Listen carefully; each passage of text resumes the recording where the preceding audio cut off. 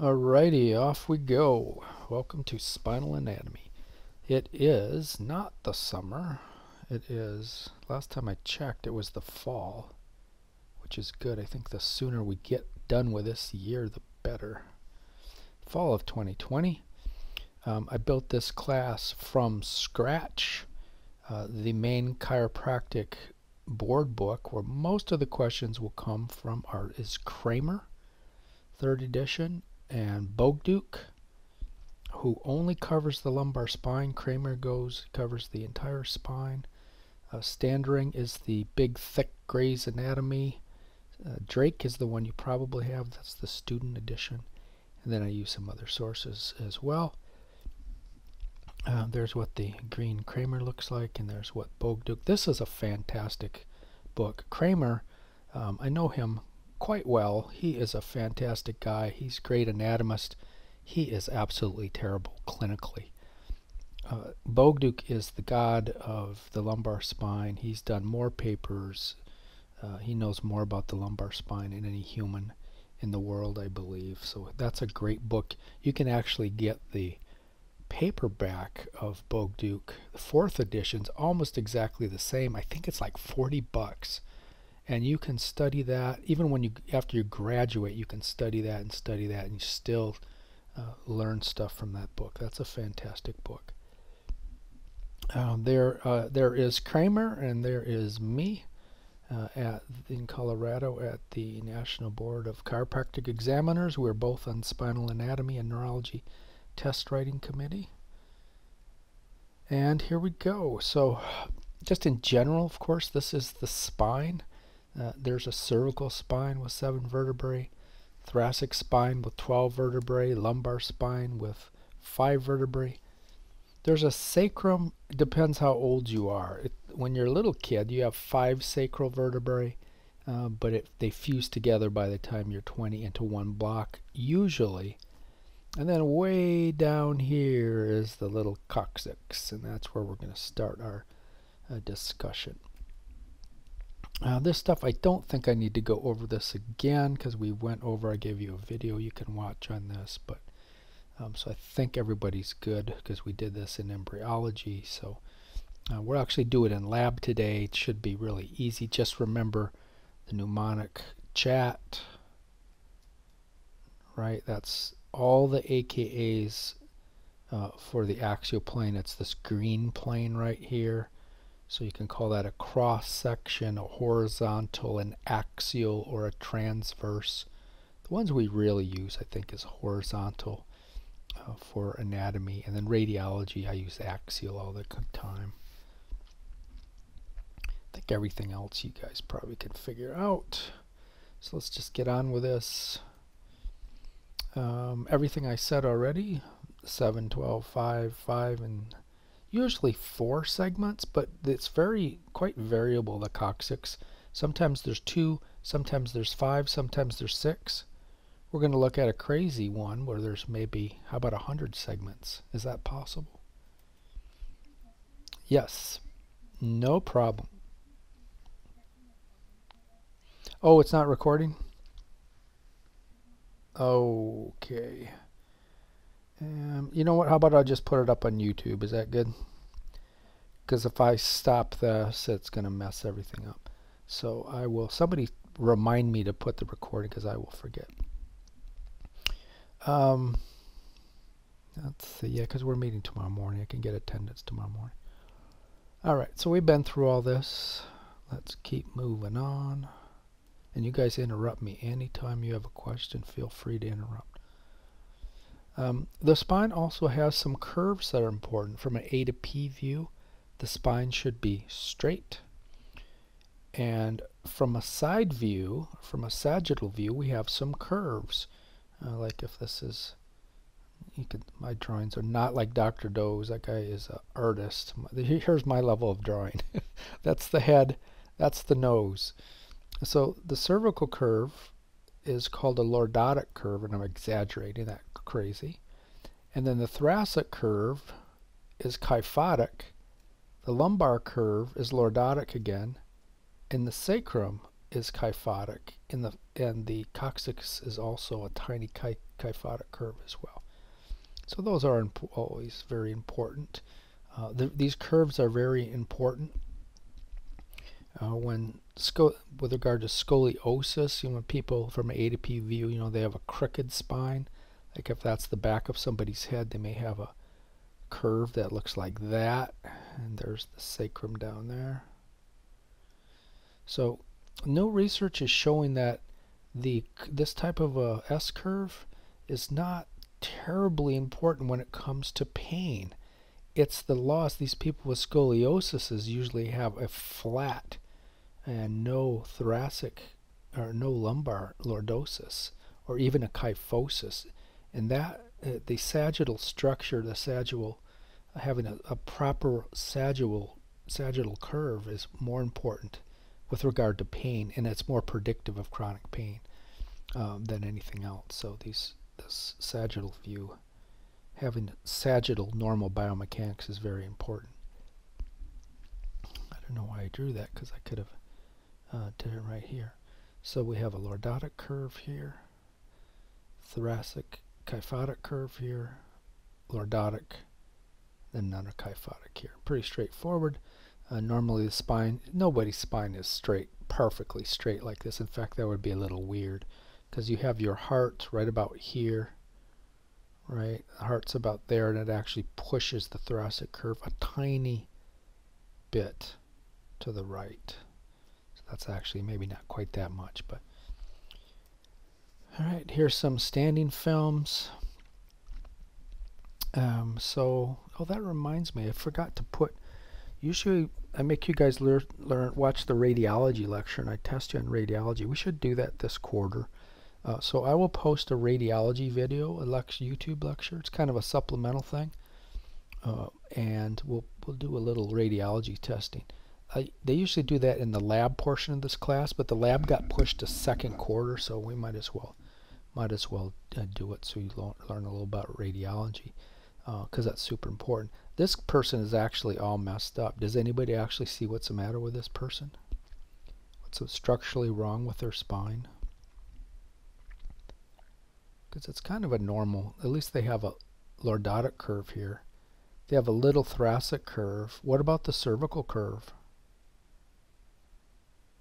No cervical. You are right. The cervical should be C-shaped, right? And it's not, so that's not good. Probably in a car accident. Anybody see anything else? This is a really tough one to see. What's the matter with that? Oh, nice. You got it. If we blow that up, you can see if you put dots at the back of the corners, they should always be in place, right? And this corner's way back here. So L4 has slipped forward, and that is called a spondylolisthesis. It's probably an isthmic spondylolisthesis. There's 5 types of spondylolistheses that you will get as you progress through this program. But most in younger people, they're usually isthmic. People over 55 or so, they're usually degenerative spondylos where the facets slip. You can also see our little friend the coccyx down here. Okay, good job on that. All right, let's get into the coccyx now. Some people, lay people, call it the tailbone. It is triangular in shape. Kind of looks like this from an A to P view, with the base up in the air and the apex down here. That's always weird to me. You would think when you say base, I always think, okay, the base sits on the ground. But that's not the case with the coccyx. Not the case with the sacrum, and the patella is the same deal. The base is up in the air, and the apex or the point is down toward the ground. So that's kind of weird. It's usually made up of 4 coccygeal segments. These can be labeled either CO1, 2, 3, or 4, or CX1, CX2, CX3, CX4. Take your pick. The authors use these pretty much interchangeably. Definitely don't call it C3. Why wouldn't you call it C3?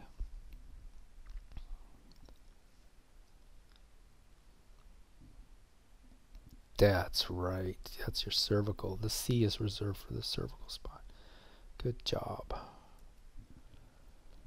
All right, and there is a, that's an A to P view. That looks like actually there's the cornea. This is a PA view actually. But there it is. And you can see right off the bat we got a weird one. It's only got 3 segments, but each one of these is a segment. So this is CX or CO1. There's CO2 or CX1, whichever you prefer. And there's CX3. I like to call them CX. CO is like, I think COO or something like that. Okay, so everything I said already. It's got an apex inferiorly and a base superiorly. So there, those of you who are a little shaky with those directional, medical directional language. So inferiorly means down low.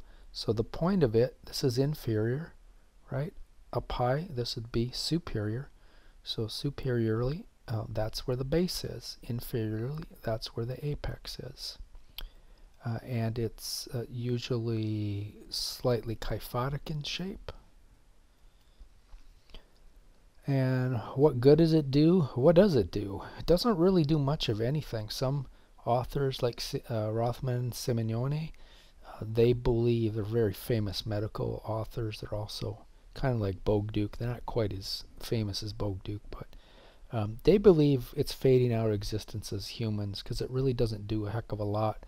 They thought it was a visual. The thinking is it's a tail from back in evolutionary days when we probably did have a tail, if you're a believer in that stuff. I'm definitely a believer in that. How do we prove that this was once a tail? There's a few cases. Well, look at this. Let's look at this case. This is a 2-day-old neonate who was born with a 22-inch tail. So it's super, super rare, a congenital malformation. When they went in there operatively, this connected right to the coccyx. So it had, I forget how many segments it had, like 40 segments or something. But it was a real tail connected to the coccyx, which was connected to the sacrum. But does anybody see another problem? And we're going to talk a lot about these. We have a whole lecture on this problem. Because that little tail is the least of this little guy's worries. Does anybody see anything?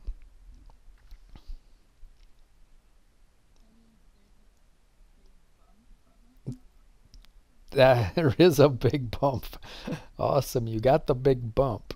So that's a spina bifida. That's called a spina bifida manifesta. Spina bifidas, we're going to look at a natural spina bifida a little bit in the lab, that your bottom part of your sacrum, every one of you has a natural spina bifida. It's a hole in the vertebral arch, and usually it's no big deal, but sometimes it lets the spinal cord herniate out through the hole, and there's no lamina, and sometimes there can be no skin even. This one's at least got skin, but the trouble, the nerves that go to the legs are all tangled up and broken in here. And can you see evidence that the nerves are damaged on this picture? How about that? How's that butt muscle look? How's that gluteus maximus look? It looks very atrophied, right? The skin is all bunched up, right? So there's not much of a muscle there. So the poor little guy is going to have a lot of trouble walking.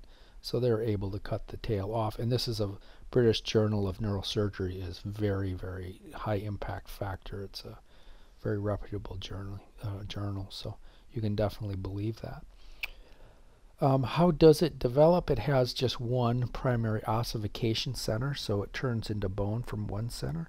Vertebrae have 3. We'll look at the dens, has 5 ossification centers when the time comes. This is just simple, it just has one ossification center per segment. And ossification is really all over the map. Some people, 20 years old, it's still made out of cartilage. Most people around 10, between 10 and 15, it turns into bone.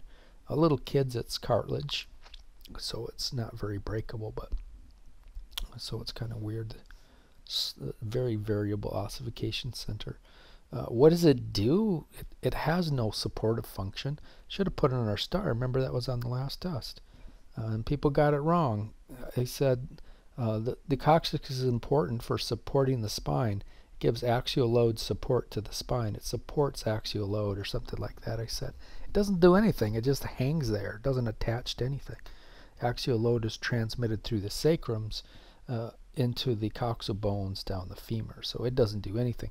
It is, however, an attachment point for some muscles, which we'll see in lab today. We'll take a look at the cadaver section of it.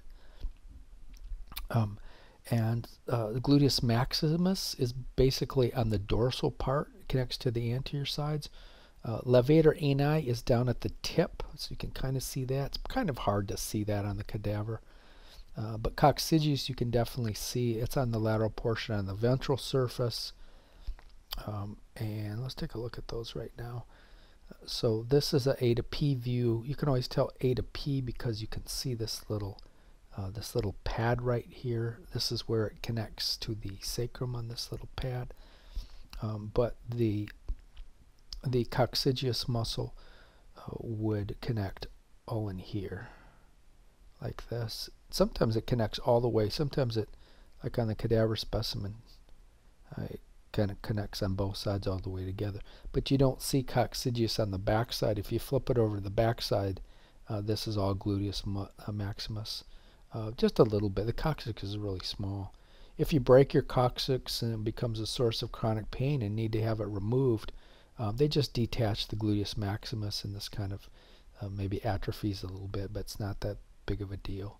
Levator ani is on the very tip down here. And I'm sure some of you have heard of Kegel exercises. Right, that's you're contracting levator ani. Like if you have diarrhea, here's a great example, a great analogy. If you have diarrhea, you know how you squeeze your butt together to stop it from coming out? Kegel, that's like similar to a Kegel exercise. That's levator ani at work there.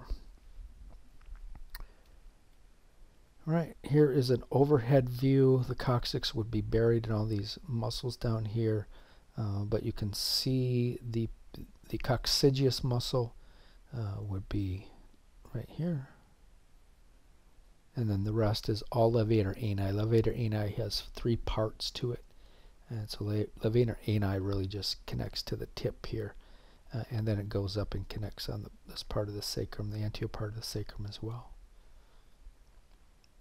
Not going to worry too much about levator ani. There's a normal, well, not a normal, it's a cadaver, but there's a nice thick gluteus maximus. You probably have looked at that in lab. I think that's the first, if I remember right. No, that's probably week 2. You look at the posterior, but you'll see gluteus maximus really soon. Hamstrings, biceps femoris.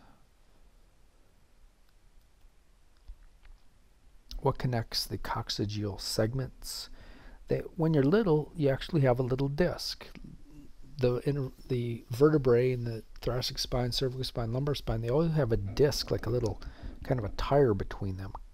We'll really get into the disc when the time comes. But the coccygeal segments also start out with a little fibrous, fibrocartilaginous disc between them.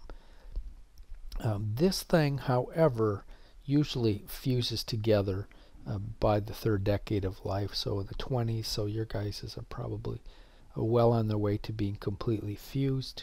Same deal with the sacrum. It has discs and they fuse into transverse lines. They actually have no name. You can see the little lines, but it's an unnamed structure. When you get to the sacrum, they're called transverse lines or transverse ridges, but there's no name for them other than just an ossified disc. And let's see, what else? Occasionally it takes longer for the disc to ossify. Yep. In fact, sometimes C1 disc never ossifies and never fuses. So coccyx can be a little strange sometimes. Now the biggest segment, and we do have one sacrum that still has CX1. The first coccygeal segment is the largest. It has some important features that the other ones don't. It has an articular facet on its base. So an articular facet, we're going to talk a lot about those. Your zygapophyseal joints have one. Your knees have articular facets. Your elbows, your tibia where it connects to the talar dome. There's articular facets everywhere. And they're just a kind of an extra protection that bone has. It's a fibrocartilage pad that is on top of bone, and it connects. That's where two joints connect to. So there is one articular facet that actually connects not to bone, but there's a real disc, kind of a thick disc that sits between the sacrum and the coccyx, and that's what it articulates with. There's also little transverse processes that kind of project outward from it, like little airplanes' wings. And then there's these little horns that stick up called coccygeal cornua. So let's take a look at from a P to A view. So we're looking at the back of CX1. And you can see these little airplane wings coming out, and those are transverse processes. We have those in the lumbar vertebrae, the thoracic vertebrae, and the cervical vertebrae. So those are really common. They're pretty short and stubby here, and they're much longer when we get into the real spine. But the sacrum is the only place that really doesn't have them. There's embryological remnants of transverse processes we'll look at next week, or maybe tomorrow, because we have 2 hours tomorrow. And then we see these little horns sticking up. Those are the coccygeal cornua. I forget which one. Cornu, I think, is singular, and cornua is plural. Not super. I'm not like a big one with spelling, which is not true in lab. In Gross 1, they're usually sticklers on spelling. For me, I don't worry about spelling. You can always look it up. But coccygeal cornua meet cornua of the sacrum, which come down like this. And then there's a little intercornual ligament that connects these guys together like that. There's the base just of the coccyx. We can't see that articular pad from here, though. We can see the C1 disc is right here, but looks like it's petrified or ossified. We can see the C2 kind of ossified or disc here. Ossified means it's been turned into bone. This would be CX2. You get the deal. There's 3, CX4. This one even got a little CX5 down here, it looks like. Alright, there's that articular facet we already talked about, and it connects with a small disc that is between the sacrum and the coccyx. Now this is the A to P view, so we can see the articular facet would be right in this region. I still, even though the bones that we have are, they're processed and the articular cartilage is basically gone for most of them, still if I have like number 1 right here, I'm looking for articular facet of CX1. So make sure, because those facets are really, really important. We'll go over that more in lab. There's the coccygeal cornua from this view, transverse process. Looks like it does have a rudimentary disc here. There's a CX1 disc on this plane. CX2, 3, 4, and there's an extra segment, CX5 for this guy. We said this already, but this is a real specimen where we have one like this, right? I think I showed the people who've seen lab already. We do have one where this intercornual ligament that runs between the sacrocornual and the coccygeal cornu, it's ossified together, and so that's ossified or turned to bone, ossified intercornual ligaments. And there is the disc. This disc looks like it's ossified as well. And let's see, what else do we need to say? These little horns here, what are they embryologically speaking? They're actually the superior articular processes. And that'll make more sense tomorrow when we start. Or when we start talking about the lumbar spine, that'll make probably more sense. But there's superior and inferior articular processes give rise to the zygapophyseal joints that us chiropractors adjust. Okay, it's connected by that intercornual ligament, as we said already, and this sometimes it ossifies. And you have to be careful if you're I never adjusted the coccyx. I just don't believe that area is, I'll leave that to the proctologist. But some chiropractors adjust the coccyx, but you got to be really careful, because how do you know if it's not turned into ossified? If this thing is turned into bone and you adjust it, you could break it. You could literally break the coccyx loose and make things worse. So it's pretty hard, unless you have an MRI, to tell whether it's ossified or whether it's still movable. And let's see, rudimentary transverse processes we looked at already. These transverse processes are important, clinically important, because they typically make up the S5 sacral foramen. And these foramen are holes, of course, foramen are holes that nerves come out of. And the anterior and posterior rami, sacral rami, actually come out of the sacral foramen usually. Sometimes you can get, well, I'll wait till we get to the picture here. Let's see. Yeah, that's what I was going to show you. So let's go here. So here's the coccyx, a P to A view. And there is, so these ligaments are always easy to name. So we know this is the sacrum.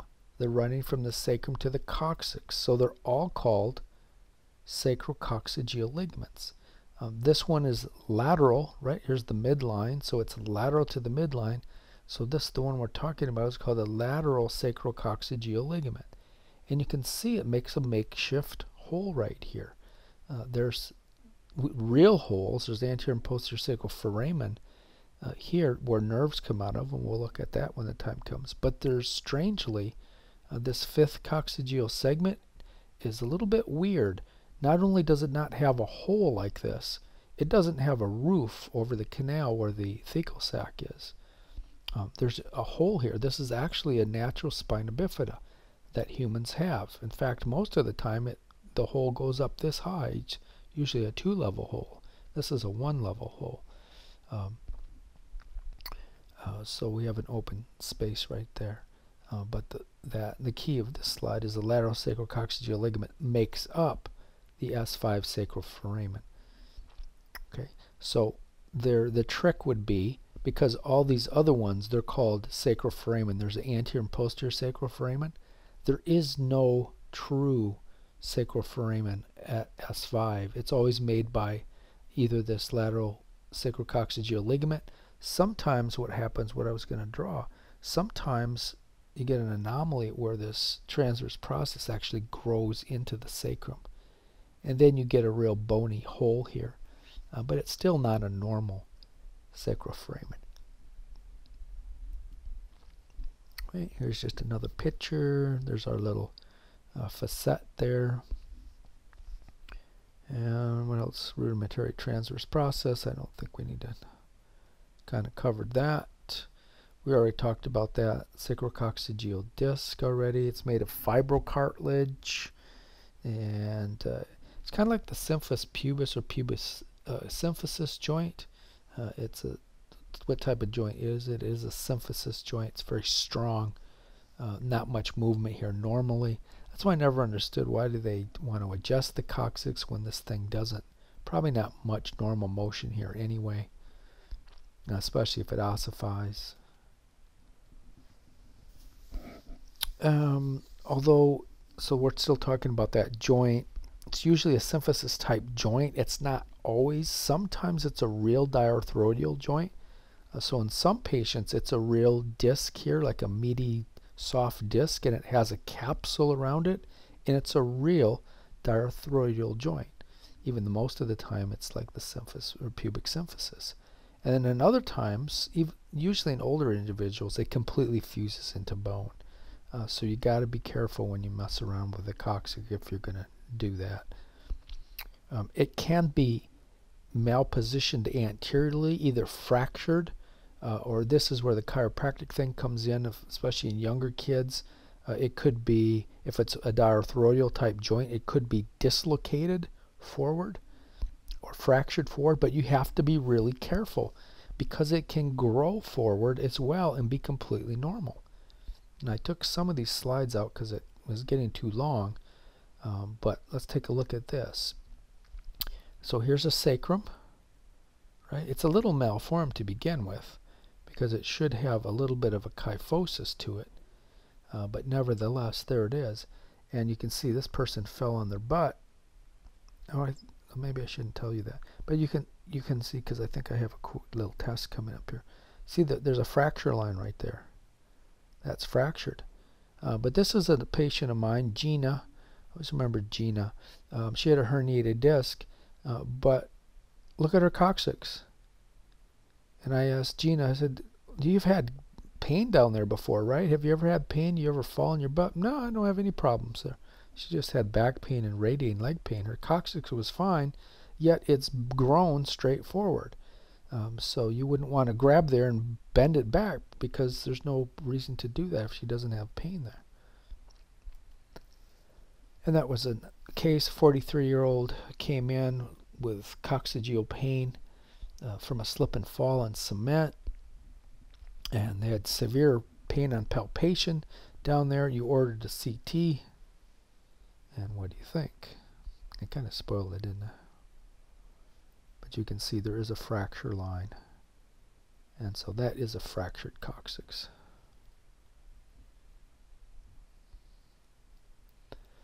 All right, ligaments. Back to the ligaments we go.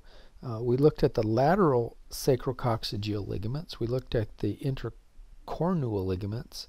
But there's a couple more we need to talk about. There's an anterior, aka ventral, sacrococcygeal ligament. Really not terribly exciting. I couldn't even find a picture of it. It is just a continuation of the anterior longitudinal ligament, and it just runs between the anterior part of the sacrum and the yes. Go ahead. I can't see the chat.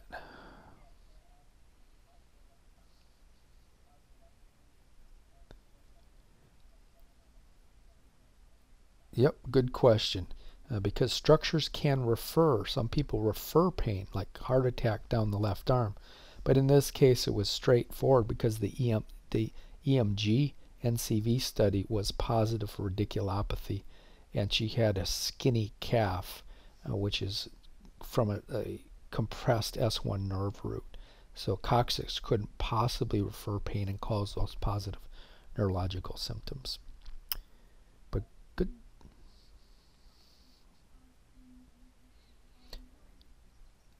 It's usually, if there's something wrong with the coccyx, it'll be the coccyx. They can't sit.